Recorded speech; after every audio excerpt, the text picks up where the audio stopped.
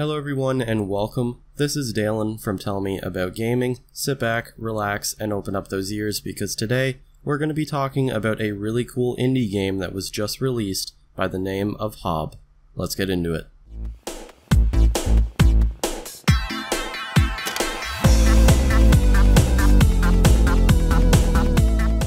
So today in my Tell Me About series, we're going to be talking about the game by the name of Hob that was developed by Runic Games. Now for those of you who are new to my channel and don't know what the Tell Me About series is, it's pretty much in a nutshell a review of certain games. However, with that being said, it's not your typical review, there's no scoring system, I don't break it down part by part and bore the heck out of you guys. It's more of a system of me telling my friends what I think is good and what's not good about a game. So just think about this as me and you having a discussion on a game that was just released, why I think you should play it or why you shouldn't, and it makes things a lot simpler. So with that being said, I want to actually start talking about the game, and I want to give a huge thank you to the developers Runic Games for providing me with a review copy, and also for providing it to me before the game releases, so I actually got a chance to play it and get this review done before the game drops for all you guys publicly. So a huge thank you to them for doing that. I very much appreciate it, especially not being a huge YouTuber. It means the world to me when these awesome developers do things like that, so huge thank you to them.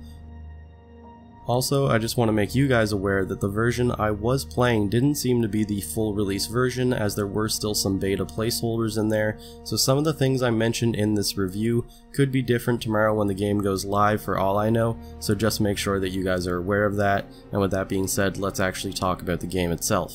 So Hob is an action-adventure, platforming, exploration, story, atmospheric-driven game. This game is so many things, and I was very excited for it as soon as it got announced, and now that I've actually gotten a chance to play the game, I can easily say that I'm still as happy as the day I saw the trailer. Everything lived up to my expectations. So first of all, let's talk about the most obvious thing, and that is the art style, the graphics in this game. I think they're absolutely beautiful. They're very abstract, very different, kind of cel-shaded, cartoony looking, and I really enjoy them, especially the character design looks absolutely amazing to me. I'm a huge fan. I love the wildlife that is shown in the game, the environments, the way that the game takes time to actually showcase itself to you. This isn't a game that's going to rush you through, get you from point A to point B. This is a game that legitimately at moments has you just sit down on a rock and stare at the environment, just let you appreciate the world that the developers have built here, and that world is absolutely beautiful. Everything flows together well in harmony, it all makes sense, the wildlife looks cool, the characters look cool as I've said already, and the enemies also have that menacing look to them. They're very well done, and I think overall I really can't complain whatsoever about the art style or the graphics that are featured in this game. They're absolutely beautiful, amazing, astonishing, and it blew my mind. By far one of the best looking indie games I have ever played in my entire life, and I'm not exaggerating, this game is beautiful. On top of that beautiful art style, the developers have also managed to make this amazing soundtrack that is very different, very unique, but at the same time makes sense, it fits in with the rest of the world, and it just sounds fantastic. This is one of the first indie games in a long time where the second I heard the soundtrack, I started thinking to myself, I want to buy it, it sounds great. It really adds into the emotion of the game, into the atmosphere, and overall it's just very well done, and once again, same as the art style, I have nothing to complain about. I give the music, the soundtrack, just everything 10 out of 10. And with that being said, the actual sound design in the game as well is just out of this world.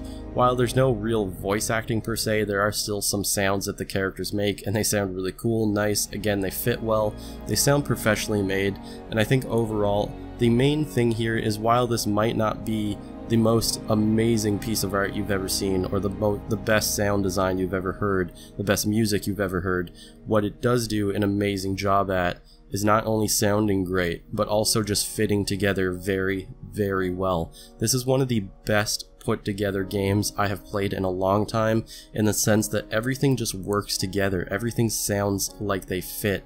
It's like the developers took a puzzle of artwork, of music, of sound design, of world, atmosphere, environments, creatures, all these different aspects of gaming, and just put that puzzle together perfectly. Now with that being said, something that I haven't mentioned so far in this review is the story of the game, and the reason for that is I don't really want to spoil anything. I think this is for sure one of these games where you really just want to go in knowing as little as possible, and that's also why all the gameplay you guys are seeing is from very early on in the game. I don't want to show you guys later on. I want you to experience this game for yourself, because it's one of those games that you just have to play. You need to go in knowing nothing. It's very much like what Undertale was when it first came out, so I really recommend that you guys don't watch these full gameplays of this game or anything. Go buy it, go play it for yourself, and enjoy the experience.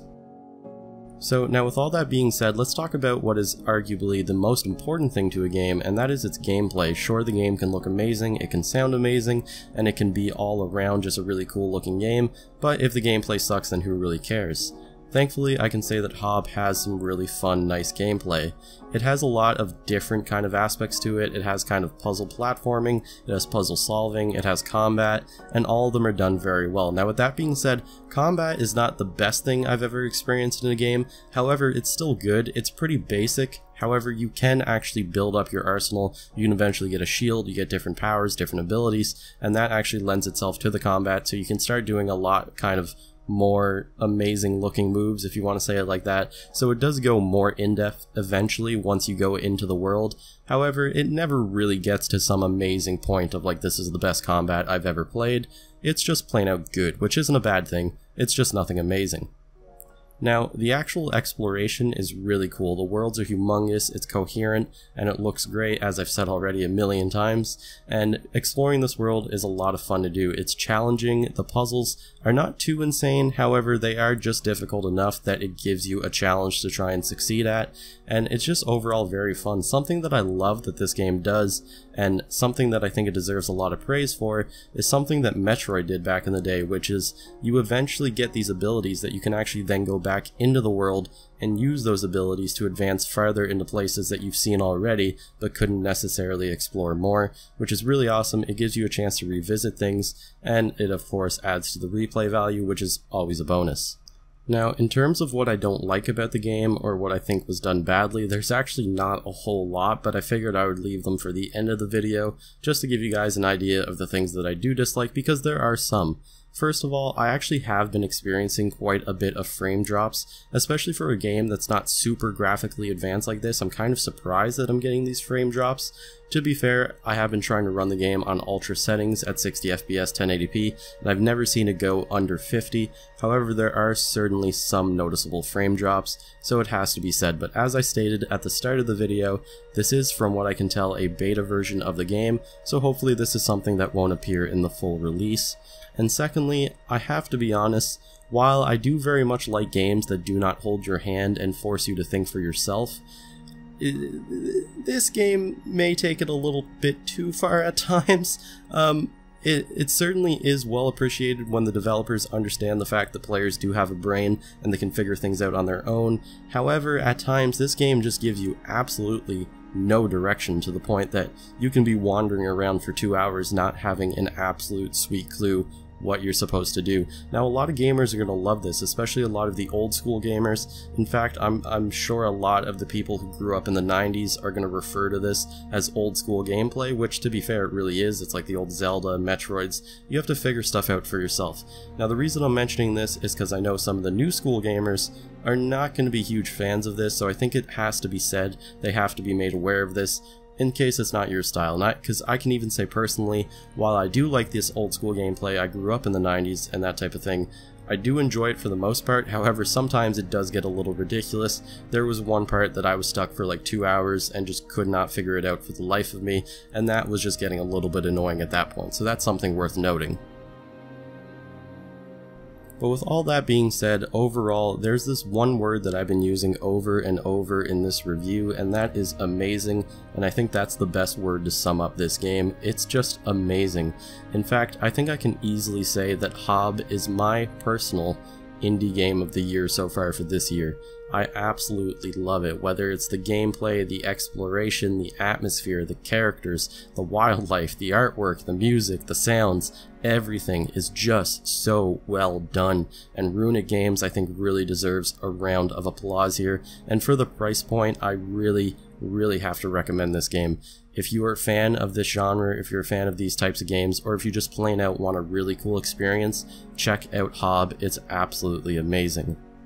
Now, once again, a huge thank you to Runic Games for reaching out to me, giving me a review copy, and allowing me to make this review. I really appreciate it, and a huge thumbs up to your team for what you've done here.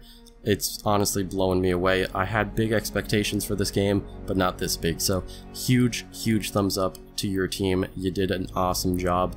Whether or not people agree with me, at least it made one person in this world happy, so good on you for that.